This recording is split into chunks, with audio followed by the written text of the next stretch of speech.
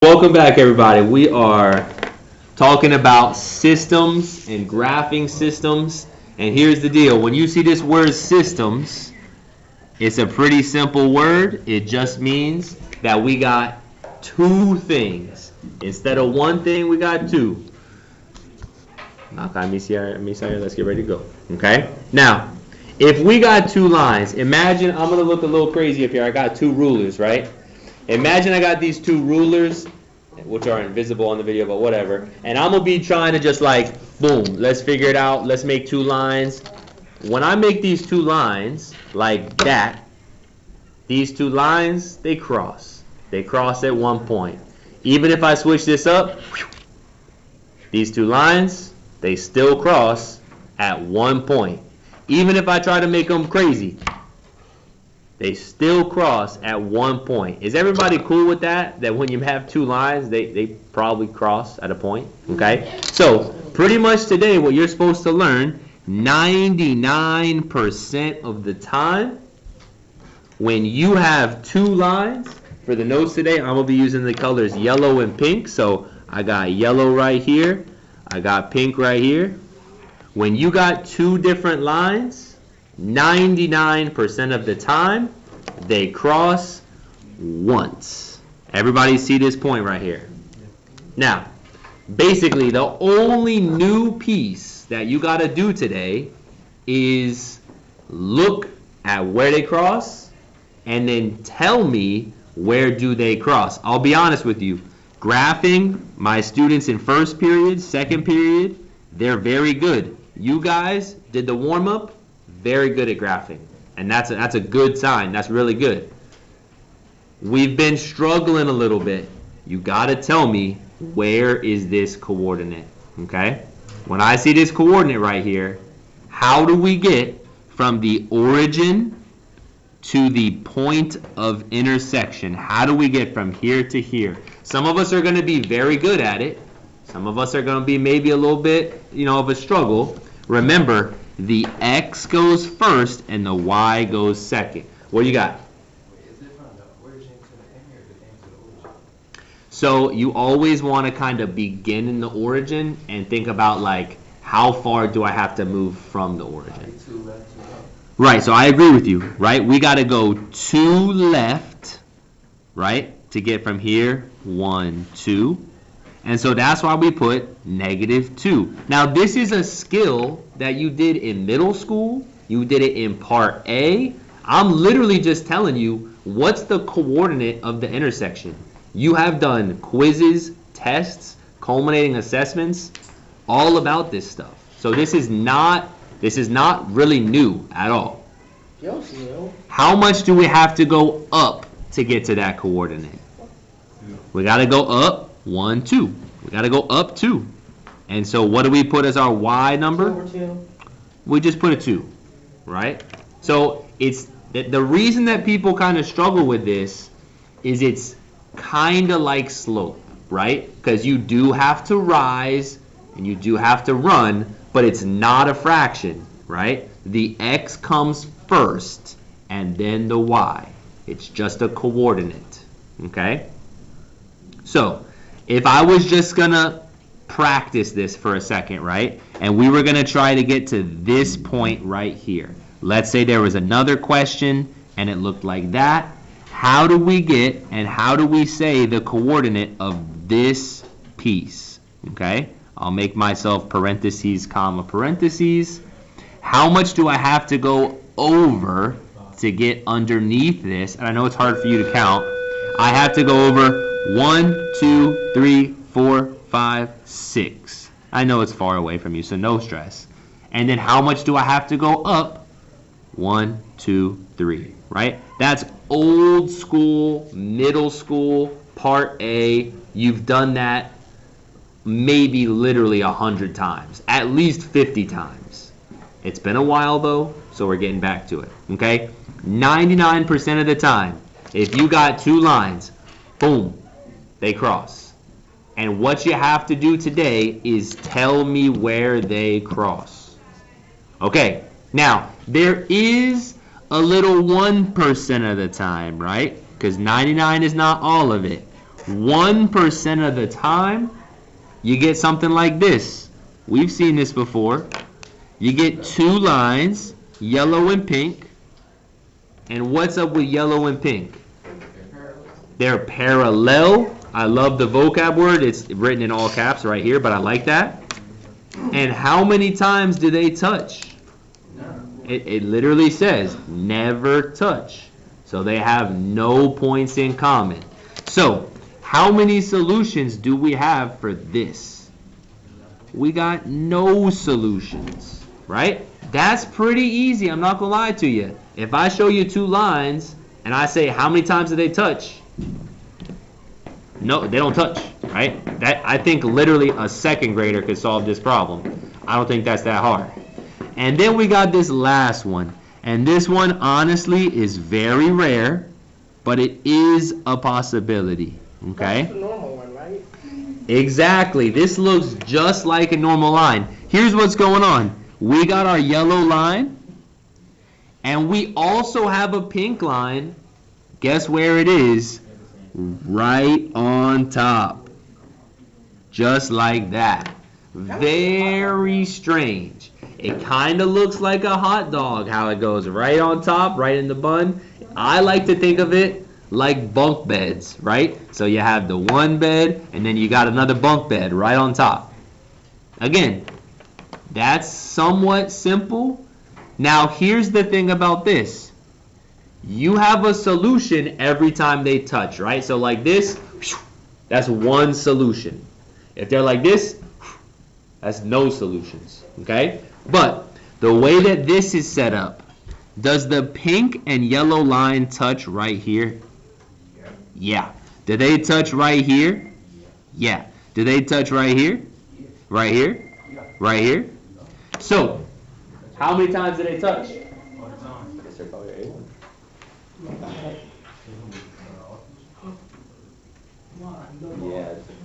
Yeah, I'm doing notes right now. Probably got another 15 minutes. Yeah. Basically, supervised for subdivision. Y'all, my birthday next Saturday.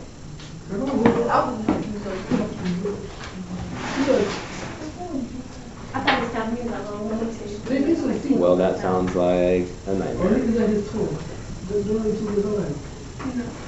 Literally, I never saw him, but yes.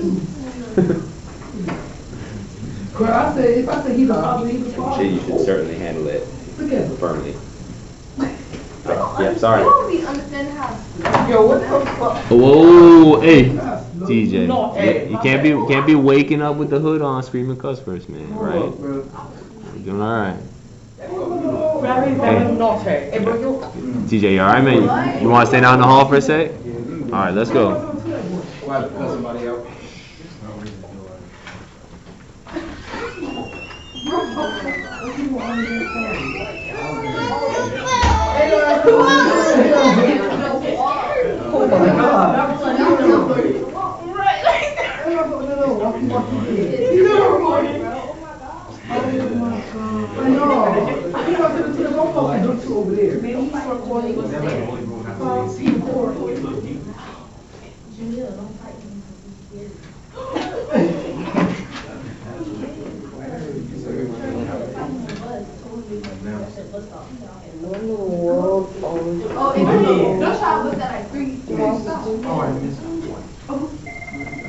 Is that my mom? I hope it's my mom. I want her to pick me up and get me out of here.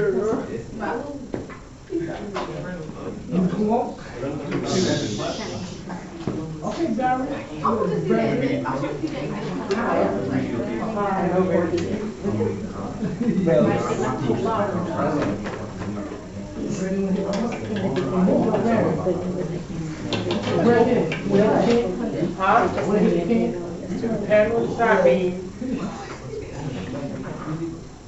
Don't worry about it. Don't worry about. I guess I'm not gonna worry about it. It's probably something too out of pocket for me to let know. We love Mr. Collier class. Mr. Collier, third block. Too lit. Right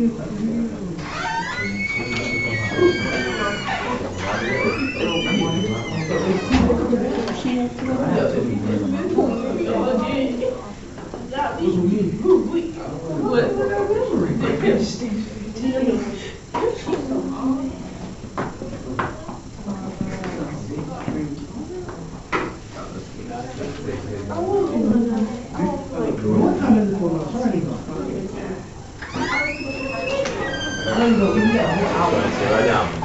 Next nigga. TJ, we back in Says Nate. You know what that means. All right, welcome back. We got infinite solutions because these touch an infinite amount of times. We're back to math class. We're back. It's not lunch. What's up, Messiah? How are we supposed to know if it's like just a regular graph or if it's one of those? It's a great point, right? If you're just looking at a picture, Jamel, we gotta stop talking, man. We're in the middle of notes now. No, it's okay, Parker. I was mostly talking to Jamel. And now that includes you too. You gotta stop talking. I'm not stupid. So, Messiah, it can be very hard to tell. The bottom line is you're gonna be looking at a line, and it's gonna say how many solutions are there to the system of this equation. And so you're going to be able to say, it's not asking me for the slope, it's asking me about solutions to the system. So that makes it more obvious. Okay, now scrolling down, we got two lines here. We got a nice yellow, a nice pink, and how many times do these touch? These have no solutions. They do not touch. Like I said, I think a second grader is going to get that question right every time. So I hope that we're going to get it right as high school freshmen, sophomores, whatever we are. Okay? Now let's look at it's letter B, right? Letter B, we got two graphs, yellow, pink. How many intersections do we have? We got one solution this time. And whenever you have one solution, you have to tell me, where is that solution? That's the thing for today. I like that. 3. I like that. Nice job, Brandon. -4, 3. We went left 4. We went up 3. -4, 1, 2, 3, 4. Scenario A was like Up one 3. solution, right? 1, 2, 3. Or is there like just two types of solutions? So scenario, are you talking about up here? Yeah. Scenario A, intersecting lines, one solution. Okay. And we got the last one here. So again, Messiah made a great point. When I look at this line, it's literally just one line, which is very weird. That's two lines on top of each other. Okay. How many solutions do we have if we have a perfect stack? Infinite, because these touch everywhere. Infinite solutions. That's pretty rare, but it does happen. Okay. Krista, thank you for sharing. Jimmy, you gonna keep up? We've only literally written like 7 words so far. Yeah, come on. All right, flipping over to the back. Now, here's what's gonna happen on the back. You can see we got 4 questions. That's it. We gotta put our phone away, Devin. I know you like to take a photo, but we gotta put our phone away. Okay. KK, you got a question? Can you go back over? We're gonna keep moving, but maybe your friend has it. Maybe I can show you in just a second. Let me get through this. For letter D here, okay, it's telling us 2 lines, and what we're gonna have to do is graph 2 lines, and we're gonna have to see whether they cross 1 time, no times, infinite times. And so let me just show you. There's always a kid who's got their work and they got dots and they look like this and then they look like this and they're like, Mr. Collier, how come it doesn't cross at a perfect spot? You gotta draw straight lines. You gotta be a little neat. This is obviously bad. This is useless, right? We can't be doing graphs like this. So here's what I'm gonna do. Throw that paper away. We're going to start neatly here. Okay, I throw it away. We don't need that. All right, look at the letter D here. We've got line 1, and what I like to do is I like to write it like this. Line 1, M equals, B equals, squiggly line. Line 2, M equals, B equals.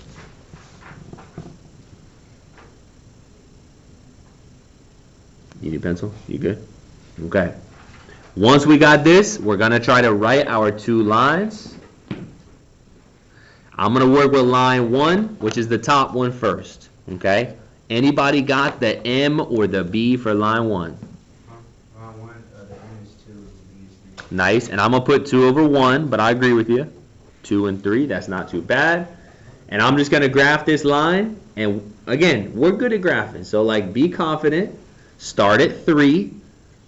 I'm going to start on my y-intercept of 3. And then I'm going to do my M, which is up 2. And I'm going to do my bottom, which is right 1. So I'm going rise over run. Okay, hopefully you're following along with me. We're going to count up 1, 2, 1. Put a coordinate right here. 1, 2, 1. Put a coordinate right here. Okay. I got my 3 lines on there. I got a ruler. I'm going to make a nice straight line. I'm going to line them up, right? So I'm going to see, dot, dot, dot. Line them up with the ruler. And then I'm going to do a nice little trace. And important, make sure you do a line that goes a long way, because you got to make sure you're ready for an intersection. Now, like I was saying, is there anybody who wants a ruler that didn't get one earlier? Anybody want a ruler? I'll take one. Okay, sure. No problem. Just in case. It's always good to have a backup ruler. Anybody else want a ruler? Okay. Keeping going. We got line 2. And line 2, a lot of talking during notes. Come on, we got to do a little better. Behavior needs to improve. We got M and B. The M is negative 1 over 1. And the B is 3. Again, we should be good at graphing. You just kind of got to ignore this graph and just graph a second graph right on top. I'm going to start with B equals 3. Okay? So I'm going to start right here. Same exact place I started last time. That is going to look like a nice intersection. Then I'm going to go up 1, left 1. So I'm going to go up 1, left 1. Dot right here. Up 1, left 1. Dot right here.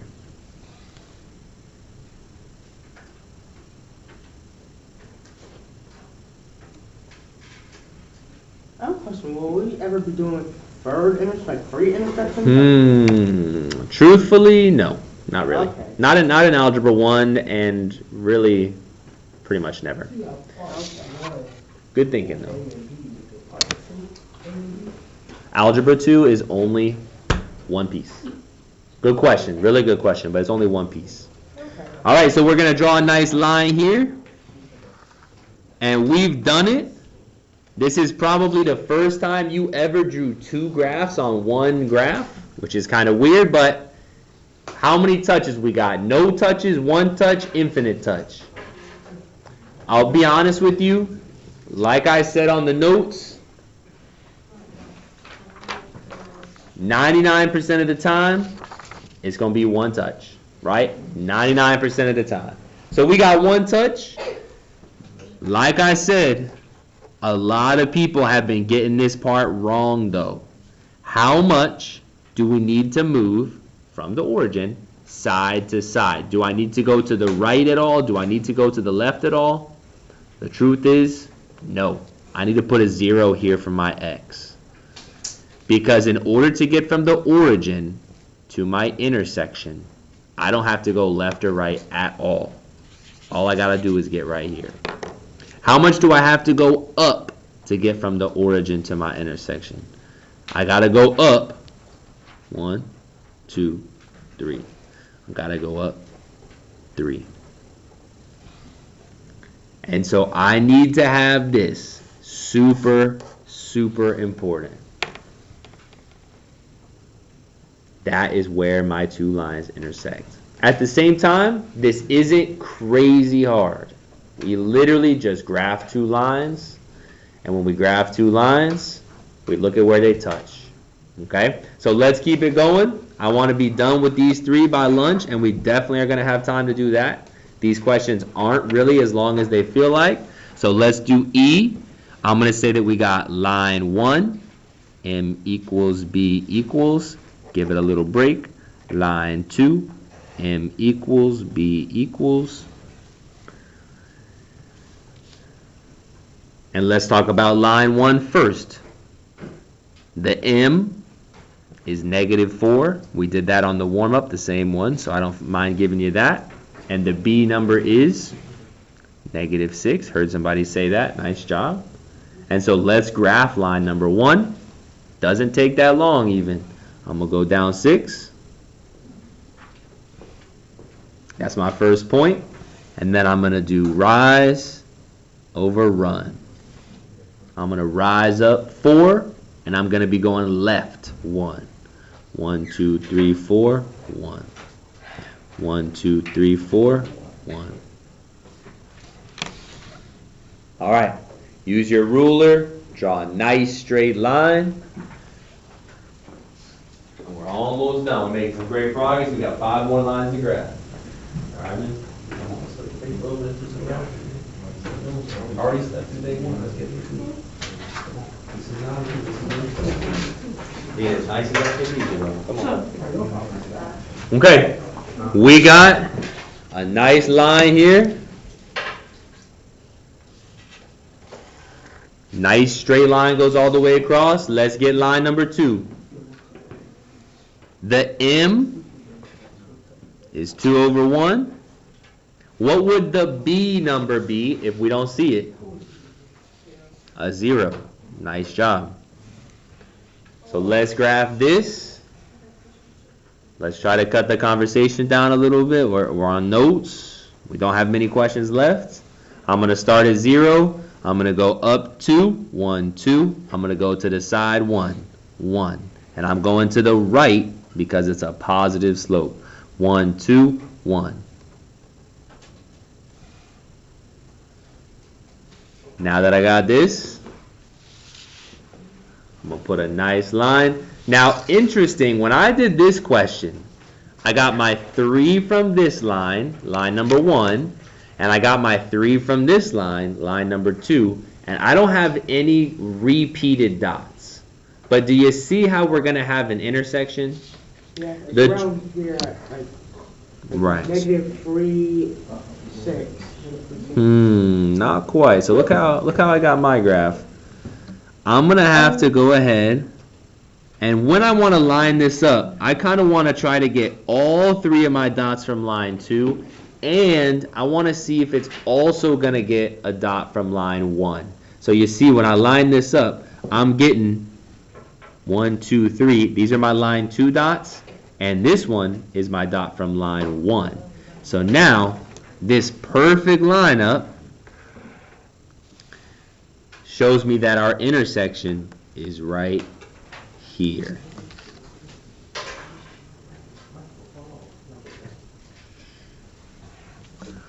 Got to get our coordinate on there. And again, this is not new information how to find a coordinate. You did it in middle school. You did it in part A. The coordinate of our intersection. Do we have to go left or right? Yeah, we got to go left. How much do we have to go left? 1. So I'm putting -1. Okay? How much do we have to go down to get to our coordinate? 1, 2. -2. So our coordinate of intersection is -1, -2. All right, we got 2 more questions. We've made good progress. These aren't taking us very long. Let's wrap up these last 2 questions here. Letter F. Okay. I'm going to get you set up. Line 1, M equals, B equals, little squiggly line. Line 2, M equals, B equals. And I'm going to pause for a second. I'm going to give you guys maybe just, how about 1 minute? Just see if you can try to find your M and B. And if you got the M and the B, see if you can plot that B value down. And if you can plot that B value down, see if you can work with the slope a little bit. So I'm going to pause. I'm going to give you a second to try this one out. Obviously today we got graded classwork that looks like this, so I'm trying to make it so that you got a chance to try yourself. Okay, it's not going to be a super long time. If you don't know what's going on, let's ask a question. You doing all right? You know how to get started? Yeah, I'm pretty sure. All right, we'll give it a try. Shot yourself is pretty good. You okay, man? No, I'm doing 2 hours. Just That was a lot. I made sure the graph is 2 lines, so I don't know if it's like a line.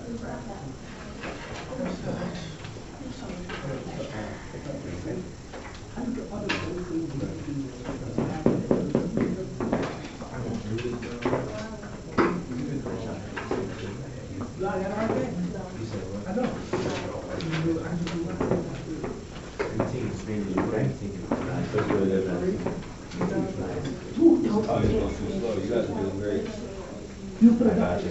All right, the thing with this one, okay, is that it's a negative 3, 5.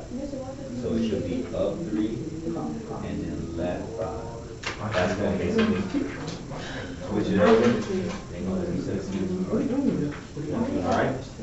Not too bad. Okay, nice shot. All right, I'm going back to talking. Let's end the conversations. Nice job. I was really impressed. I'll be honest. I saw a lot of people who had all the rest of them figured out already. Nice and graphed. I'm really impressed in this class. Honestly, very neat. That's great. This is a great stuff to be neat on. So line 1, I got negative 3 over 5. I got the B is 1. And so plotting this doesn't take a super long time. I'm going to start at 1, and then I'm going to go up and left. So I'm going 1, 2, 3, 1, 2, 3, 4, 5. I'm going to run out of room. 1, 2, 3, 1, 2, 3, So I'm going to go instead the opposite direction. Down 3, 1, 2, 3, right 5. 1, 2, 3, 4, 5. Going to draw a nice straight line. Make sure it looks straight. Take it all the way across.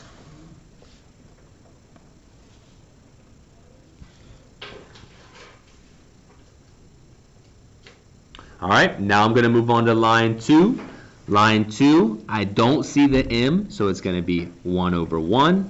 And I see that the B is pretty easy, negative 7. So I'm going to start at negative 7. And I'm going to go 1, 1, 1, 1.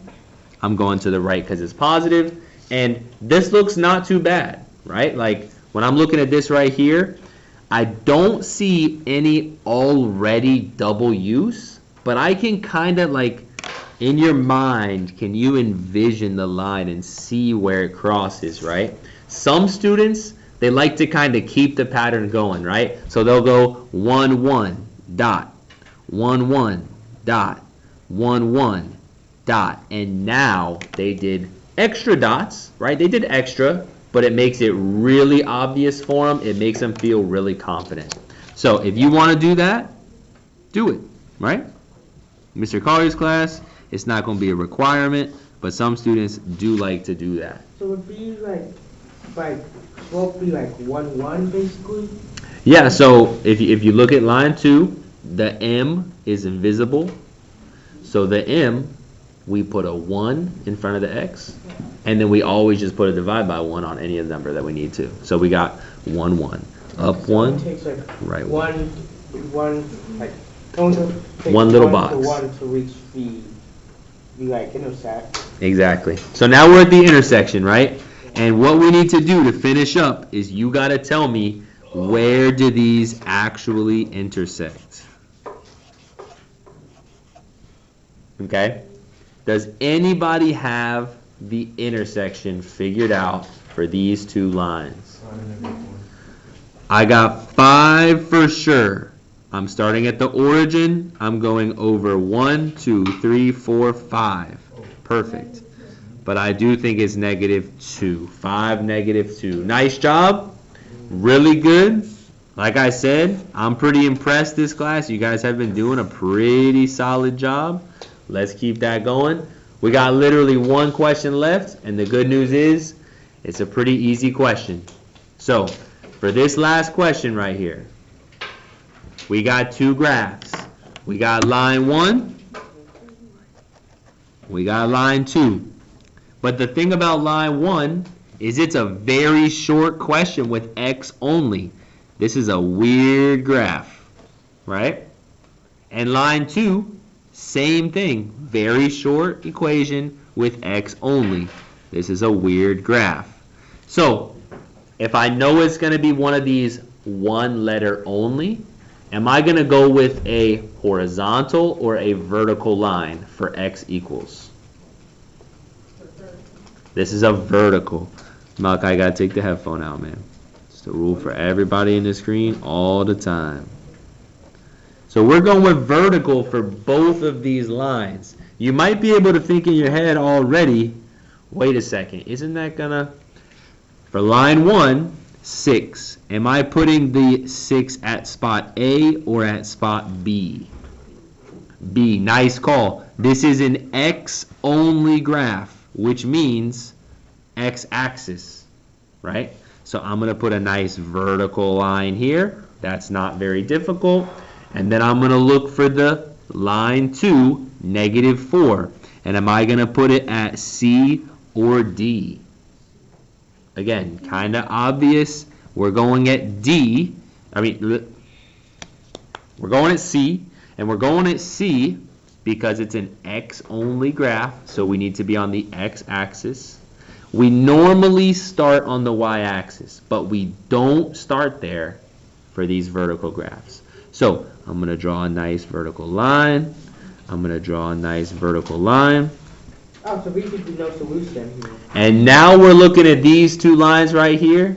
And these 2 lines, No solution? these are looking like no solution. So in this case scenario, we don't have to put parentheses, comma, parentheses, because there's literally no solution. There's literally no intersection. All right, I'm going to go over this in review for just a second here. On the front, I threw away my copy. On the front, there's 3 possible possibilities, which is a silly way to say it. Almost every time, it's one intersection, and you got to tell me the coordinate. Very rare, we got this little hot dog situation. We got this little bunk bed situation. And in scenario C, not quite as rare, we got parallel lines. That's a no solution. Remember, anytime that you have one solution, you always have to tell me where it is. All right, that is graphing systems of equations.